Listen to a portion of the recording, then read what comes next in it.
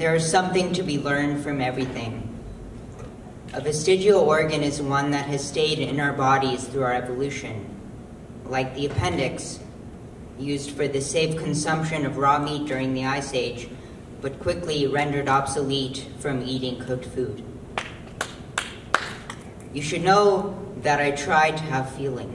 I tried so hard to be like the majority, but it only came across as very distant love, to hold you in my arms using only my mind. Yes, I may have written a love poem or two, but haven't we all? I loved every minute of it, but I left because sometimes love isn't allowed to stay in the same place.